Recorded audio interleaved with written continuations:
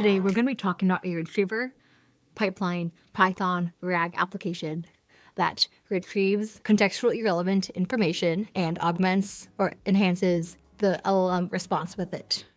We have our retriever pipeline app, and first off, we have to extract text from a user input URL. Then we process that text via chunking. So we split it up into smaller pieces for the LLM to better understand, to better use. Then we use Voyage AI to embed the chunks, and we create two different indices. FAISS is for semantic similarity search, and BM25 is for keyword matching. Together, they make hybrid search. We have a user ask a question, embed that question, pass those and the chunks to the LLM to return an answer to the user's question based on the chunks. Well, let's see it in action. Here we have a New York Times article.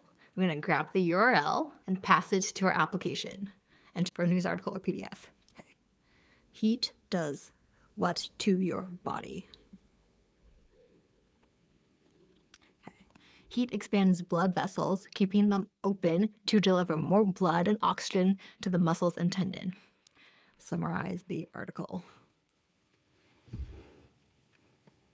Exercising in a heated environment can improve flexibility and overall health, but effectiveness may vary depending on the type of exercise and the individual's response to heat. Very nice, very nice. Let's dig into some code. And I'm in the code. Woo. Okay. Here in getText.py, we have our text extraction or document reader. We have PyPDF2 to parse PDFs, Python docx to maintain formatting of documents. We loop through pages in PDF Reader and open files in binary mode, RB, to handle PDFs properly. Here we process text, organizing text. We use for smart splitting 1,000-character chunks with 100-character overlap. This overlap prevents breaking context at chunk boundaries. 100 characters fits AI context windows. The 100-character overlap preserves cross-chunk context, and natural breaks split at sentences when possible. Woo. Here we have search index creation and vector storage. We have FAISS, which is Facebook AI's similarity search library to understand meaning. The index flat L2 for vector storage. Flat means it's a simple exact search index.